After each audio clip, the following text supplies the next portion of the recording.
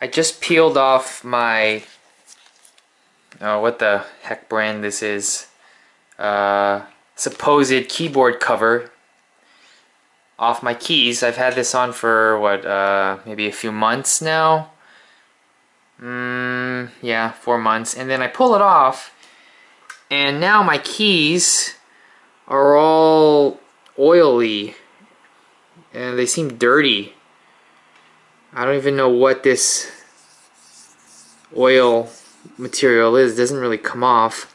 I bought this keyboard cover in order to protect my keys, and it seems like whatever plastic material they made this out of, with some heat, creates that sticky stuff or oily, and now my keys are all dirty.